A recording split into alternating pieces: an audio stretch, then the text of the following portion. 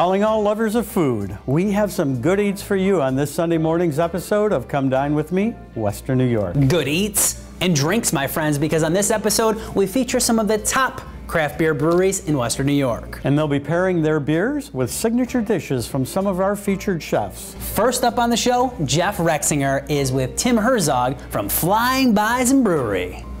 Today we cooked 3 different varieties of brats on the Big Green Egg. When we got to the brewery, Tim took the sausage and put them in some beer.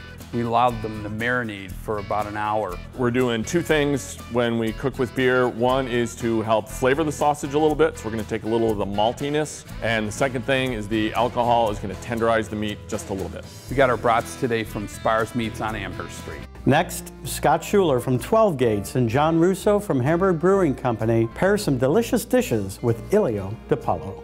IPAs, just for one, pair very well with spicy foods. And that's why we paired it up with the seafood Fra Diavolo. First, it's going to build a little bit of fire in your mouth, but it'll subdue to a nice, soft, balanced flavor. The Russos might brew beer, but the DiPaolos, we brew marinara, which you can get at your local stores.